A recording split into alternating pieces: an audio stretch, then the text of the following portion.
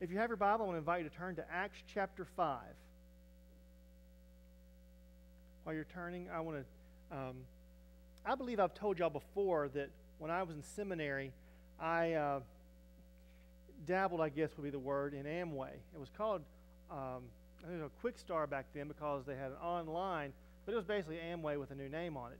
And the Amway had a culture, and every group you are a part of has a culture and what you're to behave. And you learn the culture by being a part of something. If you want to look the part, you begin to look like the culture. Every time you'd go to a meeting, all the speakers would have a suit and tie on, and their hair was combed perfectly, and their teeth were super white because they were using the Amway products.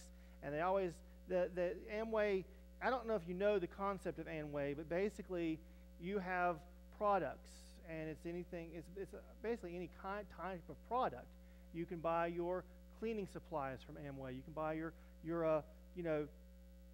personal upkeep products, your deodorant, your colognes, your shaving cream, your razors from Amway or one of their affiliate companies. And so you start buying all your stuff from Amway, and then you tell your friends, hey, y'all start buying from Amway too. And then you make a little money off of what they purchase, and you're supposed to get a little back from as you purchase. And the guy up the line from you, he gets money when you purchase stuff. So if you get more people to buy the products, and you get a little more money, if they get people to buy products, and then they get money, then you get money, and the guy above you gets money. That's kind of how it works. So you're supposed to buy everything you want from Amway, and so they would always have their Amway products on, and each and every time you'd meet, they would have the new guys. They'd run down the line and say, "What is it you most desire? What is it you want out of life?" And the people say, "I want a mansion." They say, "What kind of car do you want?" And people say, "I want a Lamborghini. I want a Mercedes." Well, I don't know cars. I just drive, and I've got a little bug right now, so I'm okay with that anyway. But they got to me like, "What would you like?" And I'm like, "I don't know, a Mini Cooper." He's like, "Yeah, that's a fun car." "What would you like, sir?" That wasn't the appropriate answer. That was not the high dollar car. That was skipped over that real quick. And there was a response that you were supposed to give. If somebody said, "Well, what does the cologne smell like?" They would say, "It smells like money." That's what the answer was. Because you buy it for yourself, you're supposed to make more money. And you learn these little catchphrases. You learn these little attitudes. You learn when you come to this meeting, you're supposed to look sharp. You learn that you're supposed to listen to the tapes that they make you buy so that you can learn what their other people say. And you all start to smell the same because you're all wearing the same products. And you homogenize into this group of people. All culture has that. They had their little catchphrases. Churches have their little catchphrases. We have a whole room. Instead of calling it a meeting place, we call it a fellowship hall. We don't call the things that we sit on, these aren't benches. What are they? They're pews. But if we're outside, we'd say that's a bench. In here, it's a pew. We have these little slangs. Christian has these slangs and these phrases, and different churches have different cultures. In our church, we're pretty reserved when we worship. We don't do a lot of hand raising. We don't do a lot of clapping, a lot of shouting. That's not us. But you go to another church, if you're not clapping and stomping and raising your hands, then people say they're just not into worship. Different churches have different cultures. We have Oakdale time. That's part of our culture. It means if something's supposed to start at 9:45, it starts about 10. That's Oakdale time. We all have these things. Every organization is going to have the way you do things. So if someone was from another church and they were a loud church where they raised their hands, they clapped and everything, they'd come to our church and they might sit down and the choir starts singing, and they might say, "Woo!" and they look around and nobody else is going, "Woo!" And so they don't do it. And they come next Sunday and pastor something really great, and they say, "Amen!" and nobody else says amen. They might say, "Oh, okay." They don't do that here. And if they continue to stay in our fellowship, in order to adapt to us, they're going to stop saying that probably. That's kind of how culture works. If you want to fit in, you adapt to the culture that is around you. The early church had a culture also. We're going to be looking at that culture and talking about what happened in it. The early church, and last week we looked at what happened after the persecution began and the church began to disperse around the lands. Today we're looking at what happens just basically right after Pentecost. Right after Pentecost, and people were being saved, they would meet together and get together. And while on the screen, the passage is going to start in Acts chapter 5. If you have your Bibles, I actually want to read from you Acts chapter 4, starting in verse 32. It says, "Now the full number of those who believed were of one heart and soul, and no one said that any of the things that belonged to him was his own, but they had everything in common. And with great power the apostles were giving their testimonies to the resurrection of the Lord Jesus, and great grace was upon them all. There was not a needy person among them, for as many as there were owners of lands or houses sold them and brought the proceeds of what was sold and laid it at the apostles' feet. And it was distributed to each of any who had need. And Joseph, who was also called by the apostles Barnabas, which means son of encouragement, a Levite, a native of Cyprus, sold a field that belonged to him and brought the money and laid it at the apostles' feet." The early church, the culture of those early believers was, if there's someone who is in need, well, you know what? Here, borrow mine. You're having trouble. Your ox is sick. Your donkey is sick. Here, use mine and plow your fields. Go for it. You don't have anything to eat? Here's some food. I give you my food. It's not even my food. It's our food, and you can have some of it. There's people who are in even more need. You know what? I'm going to sell my house, and I'm going to give the money to the apostles, and they'll give it to people as they have need. And that was the culture that began to grow around these believers. They saw that they were all of one spirit, they're all of one accord, and they began to sell their houses and give it. And then you have Barnabas who is singled out. Perhaps he's singled out because of his future involvement with the gospel spreading, or perhaps he's singled out because apparently what he sold was just so amazing, this huge field he may have sold, and brought all this money and laid it down at the disciples' feet. This was part of their worship. This was part of their togetherness. This was part of the attitude that they had. And the early church here, right after Pentecost, that's what it looked like. That was their culture. They weren't required to do that. The apostles never told them, all right, y'all want to join this group of believers? Accept Jesus Christ and sell your house. And then you can come and worship with us and study. It wasn't, you want to be a Christian? Okay, make sure you share all your food with everybody else. You can't be here. It was never laid down as a requirement. It was what grew up as they worshiped together and lived amongst one another, and this Christianity began to grow and needed began to be a part of it. It was never a demand, but it was what they did in response to their forgiveness. And I think a lot of it was in part to the fact that they thought Jesus was going to come back any day. You know, if Jesus is coming back, why do we really need to worry about our houses? Why worry about the fields? We're not going to have time to harvest if Jesus is coming back. So I think part of it was the mentality they lived with, but part of it was just the joy that God had taken over. And we see this man named Barnabas who comes and sells it, and it's a great thing, and he lays it at the apostles' feet. And surely they were also happy that people were selling their houses and giving all the proceeds to the disciples so that it could be shared amongst the people. And it was just a great together kind of time. But then,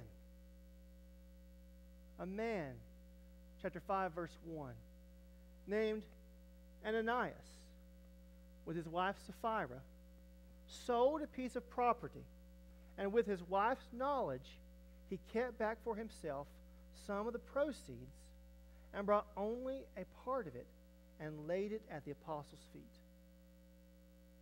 But Peter said, Ananias, why has Satan filled your heart to lie to the Holy Spirit and to keep back from yourself part of the proceeds of the land? While it remained unsold, did it not remain your own? And after it was sold, was it not at your disposal? Why is it that you have contrived this deed in your heart? You have not lied to men, but to God. When Ananias heard these words, he fell down and breathed his last.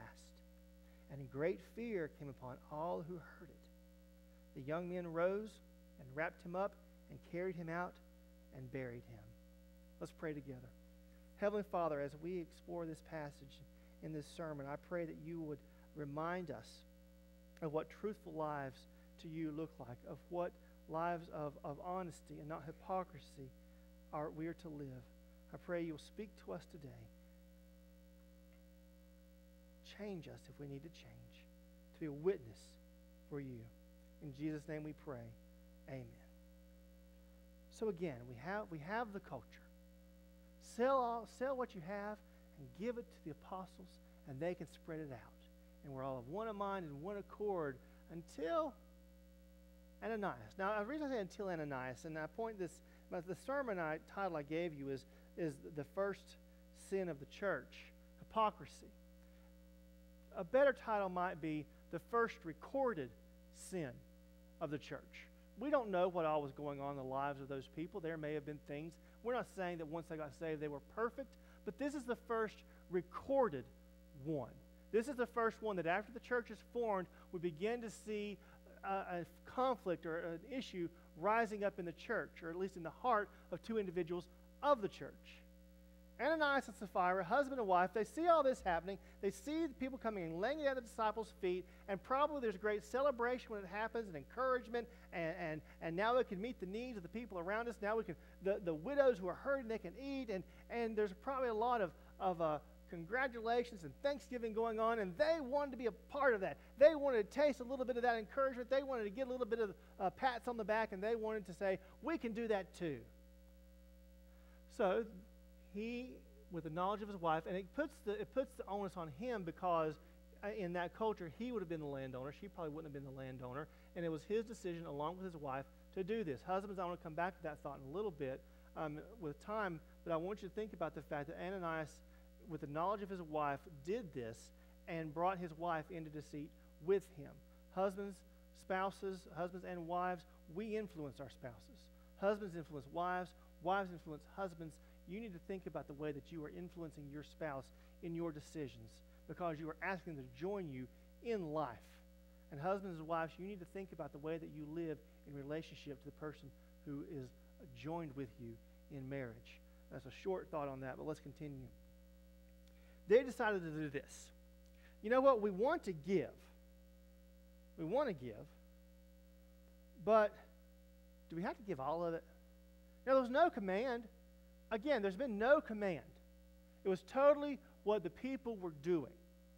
But they said, let's sell this field. Let's sell it and for such an amount. But let's keep a little bit for ourselves. We don't have to give them everything. We'll tell them we're giving everything, but we'll keep a little bit for ourselves. Okay, you go for that, Sapphira? I'm good with that, Ananias. Let's do that. They decided they sold the field and they brought it. And they laid it at the disciples' feet. And they were expecting probably celebration. All right, Ananias, good job. Now we can feed the widow and we can take care of the orphans and we can see the needs get met. That's not what happened. He comes, he brings his offering and lays it at the disciples' feet, and rather than encouragement and celebration for who Jesus is and how we're all together and how this is going to go really far, Peter says, Ananias, verse 3, why has Satan filled your heart to lie to the Holy Spirit and to keep back for yourself part of the proceeds of the land? There's a lot in that verse to talk about. First, Ananias and Sapphira probably didn't see this as some big temptation. They probably just saw it as, you know what, we can sell this, we can give a lot to the hurting, we can keep some for ourselves, and it won't matter all that much in the end. Peter says to them that Satan has filled their hearts to lie to the Holy Spirit. So one, we see that this deception wasn't merely just a husband and wife trying to be frugal. It was an attempt from Satan to influence the people, to lie to the church, to be something that they weren't. And it was to lie to the Holy Spirit. This gives you also an understanding of Peter's concept of the Holy Spirit. He was lying to the Holy Spirit. You are lying to an individual. We don't say you don't lie to electricity. You don't lie to some force. You lie to other people.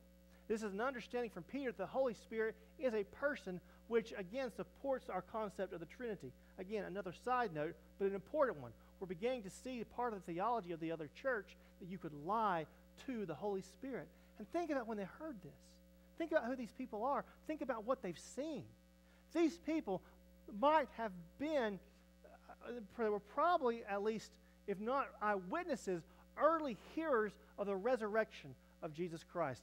they have either seen or heard about the way that the disciples began to speak in different languages at Pentecost. They had seen healings. They had seen miracles. They had seen signs and wonders. They had seen amazing things happening by the power of the Holy Spirit in the ministry of the disciples, in the life of the early church. And Peter says, you are attempting to lie to the Holy Spirit. Well, they weren't thinking that. They were thinking, Peter won't know. Barnabas won't know. Nobody will know that they were part of this transaction. They won't know what I sold the land for. They were just thinking they were going to slide it by everybody, and everybody was going to be happy.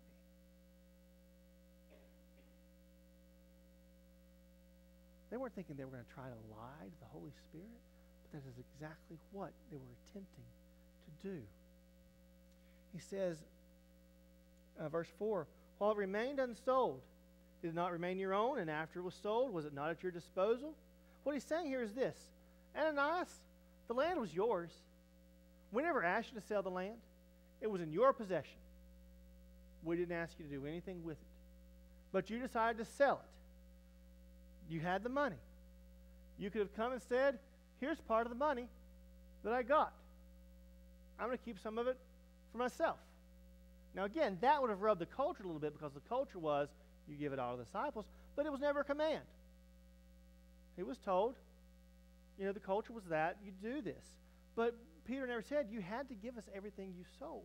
It was yours before you sold it. It was yours after you sold it. Nobody told you what to do with it. So instead of giving some to the church at large and keeping some for yourself, you decided to lie about it and try to give part of it.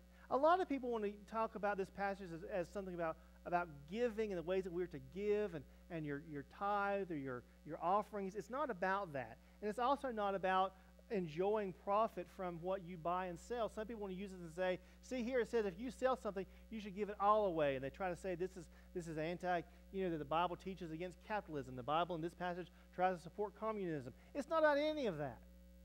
It's not about any of that. Commune was the way the early church early on formed, because they were living together and serving together and working together, but that was never the command to do that. And we have a man here who sells a bit of land and gives it to, Barnabas gave it all to the church, and Ananias and Sapphira, they sell some. Peter says, you could have kept it for yourself. Nobody said don't keep it. It was yours before you sold it. It was yours after you sold it. The harm isn't in that they had the money. The harm is in the lie that they tried to go about it. They said, he continues and says, after it was sold, was it not at your disposal? Why is it that you have contrived this deed in your heart? Now, I want to look at two influences here. I want to be careful about it, because a couple verses over in verse 3, he says, Ananias, why has Satan filled your heart to lie? And then he says here, why is it that you have contrived this deed in your heart? We have the spiritual influence of Satan trying to influence the early church towards hypocrisy, but Peter doesn't allow it to be totally the blame of the devil. He says, Satan has put this in your heart, but you have contrived it in your heart. Some of you are old enough to remember Flip Wilson's The Devil Made Me Do It. Anybody want to give an impression? You do? Go for it. Not me. Do you want to give one? Oh, no, Janie says no. The devil made me do it. The devil made me do it. Anything bad happens, the devil made me do it. Peter doesn't allow for that. Peter doesn't allow for Satan to take all the credit for Ananias and Sapphira's deception. He says, the devil may have put that seed in your heart, but you're the one that contemplated it and allowed it to grow. You're the one that thought about doing this and figured out how to do this and figured out what it would mean. We are to take responsibility for what we do. We don't get to blame other people or other influences. We decide, we're responsible, and we are the ones who have to make the decisions based on the influences we get. We don't get to blame it. We have to take ownership for it. And he put it squarely at Ananias and said, why have you decided to do this? You have not lied to men, but to God.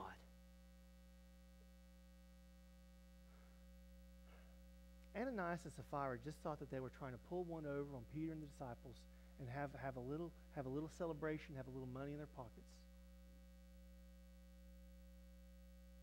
But what Peter's saying is you have the audacity to think that you can come into this place and trick God. And we would think, how ludicrous, how silly, how crazy to think that Ananias could hide this lie, this hypocrisy from God. But then don't we try to do the same?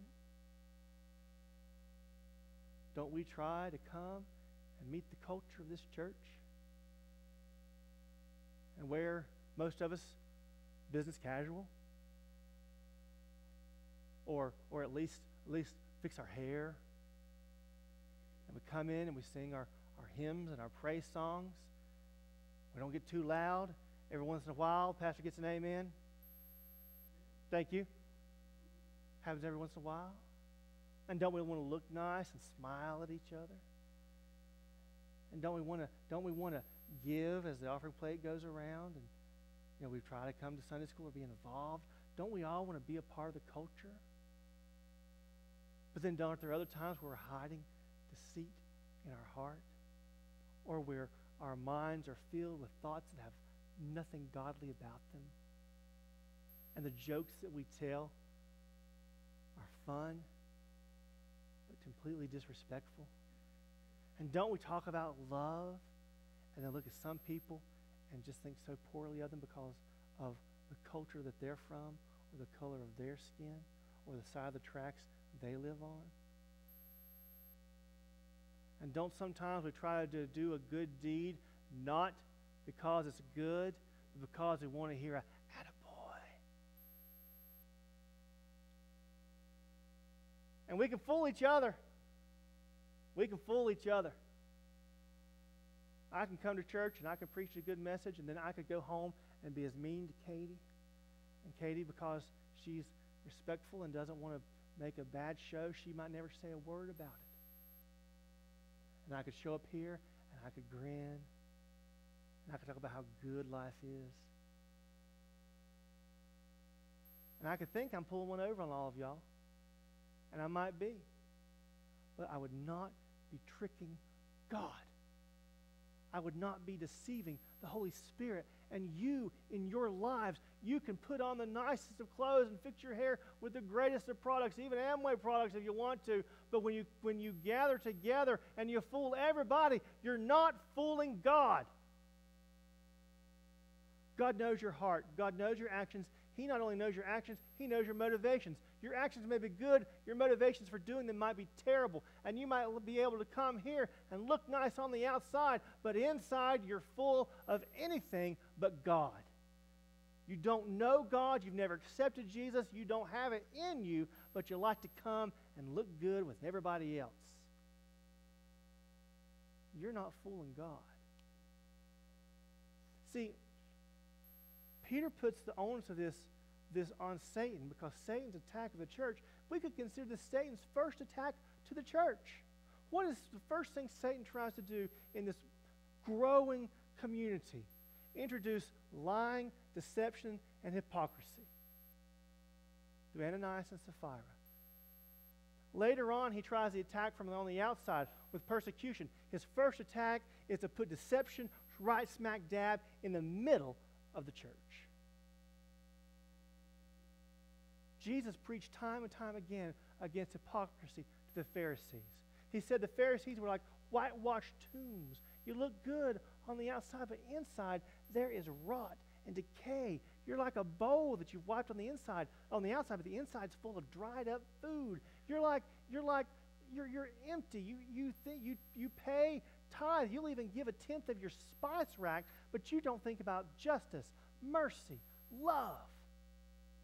Some of his greatest attacks, for lack of a better word, was against the hypocrisy of the Pharisees, who looked one way on the outside and their hearts were full of hatred and evil. And then here in this new church where everyone's having together and everyone's selling the first thing, the first evil that rises its head up towards the attention of the disciples is lying, deception, not doing what you say you're doing, not being who you say you're being. And Peter calls him out on it. And Ananias, verse 5, when Ananias heard these words, he fell down and breathed his last. That means he died. And great fear came upon all who heard of it. You think? How's that for a church service? Woo! What's that? Got worse. Yeah, it does. The young men rose and wrapped him up and carried him out and buried him. They did not have embalming processes in these days. Whenever someone died, they had to take care of the remains promptly because of rigor mortis and rot taking hold. So they wrapped him up and they took him out and they buried him. After an interval of about 3 hours, his wife came in. Again, this is scriptural support for services lasting at least 3 hours. Who's up for that? No? Okay. After an interval of about 3 hours, his wife came in, not knowing what had happened. Peter says to her, "Tell me whether you sold the land for so much." And she said, "Yes, for so much." But Peter said to her, "How is it that you have agreed together to test the Spirit of the Lord?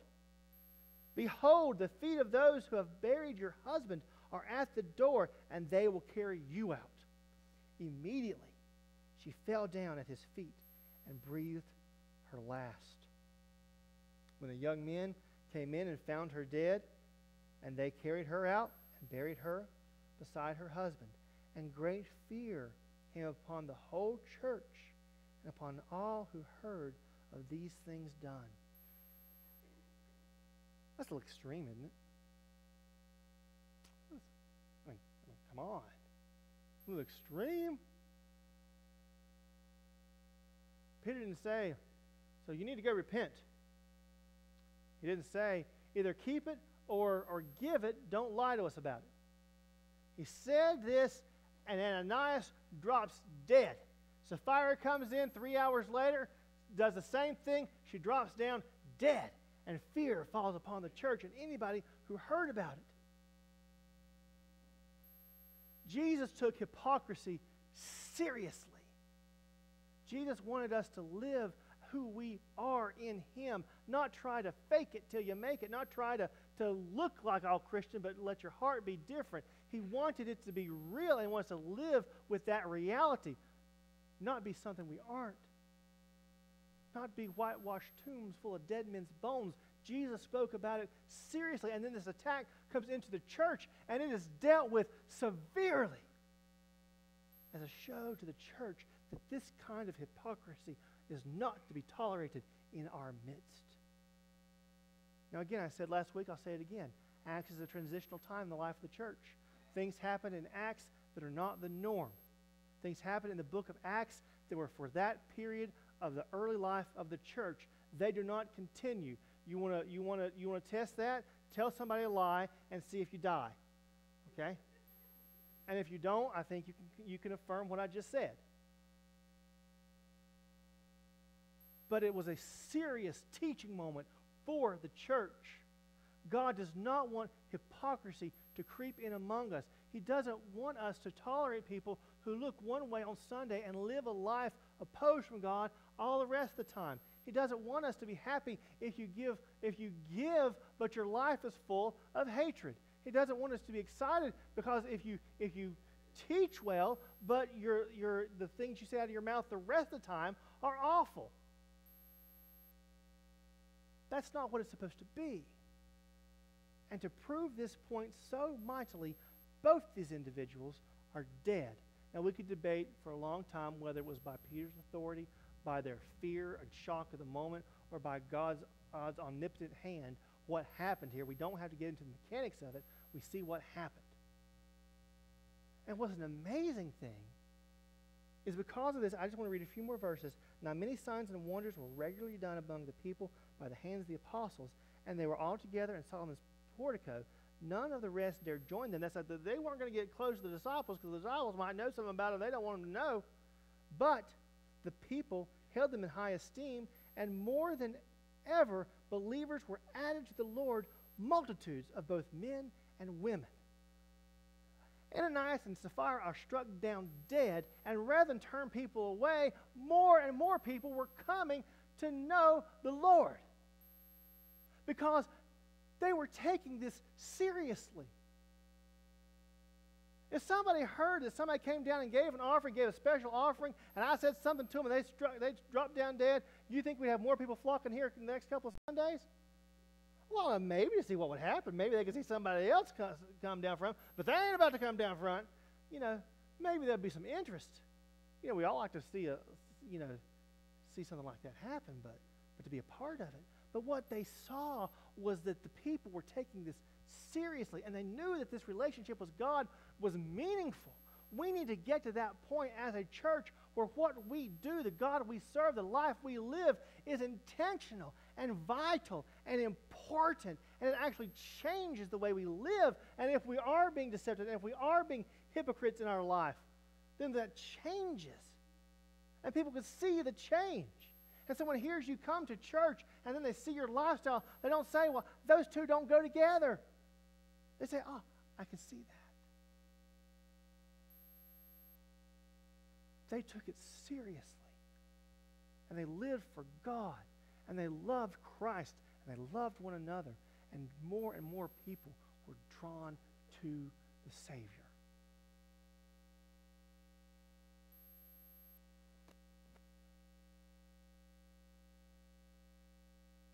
We need our churches with people who are living towards this end. Church gets a bad rap for hypocrisy. One of the biggest complaints about churches is that they're full of hypocrites. I was looking at a church sign, and one church sign said, this church is not full of hypocrites. There's always room for more. So, saying you're welcome because you're probably a hypocrite too. We get a lot of slack for it because we say one thing, we do something else. We say we love people, and then it seems we exclude people. We say we want to help people, and then we don't seem to be helping people. But again, we're human. We are not ever going to be perfect, and I think that's one thing we need to understand, but we also need the world to understand we're still people. But there shouldn't be blatant. I mean, there's one thing to be imperfect. There's another thing to be blatantly hypocritical. And our churches don't need to be filled with people who are looking one way on Sunday morning, Sunday night, Wednesday night, and living a life apart from God the rest of the week. You are the church in this building and outside of this building. You are the church on Sunday morning. You're the church on Monday morning, Tuesday morning, Wednesday morning, Thursday morning, Friday night, Saturday morning. You're the church. And your life is to be an example at all those times. And if you begin to take this seriously, if we all begin to take this seriously, not just trying to fit in with the culture that we have, but being fully fledged followers of Jesus Christ, then we are going to see more people coming to know Him as Savior because they're going to see the reality of it lived.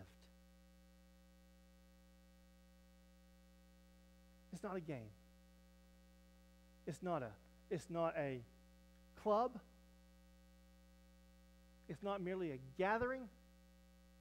It is your life. What it means to be a believer. And we may look different than the early church, but that does not mean that God does not take sin as seriously, hypocrisy as seriously as He did then. You're not fooling. You may be fooling us, but you are not fooling God. And you need to turn to Him and repent. You need to live a life worthy of the name Christian, worthy of the sacrifice that you have been a benefit of. Jesus Christ died on the cross to free you from those things. You are called a believer in His name. And you need to live that life. Let's pray together. Heavenly Father, we come to you now. I pray that you might speak to us and show us areas in our lives where we are hypocritical. We say one thing, we do something else. We say we believe in you, but our life tells a different story. God, forgive us. Forgive us when we tolerate that kind of behavior in ourselves. Forgive us for not encouraging others who are living that way change.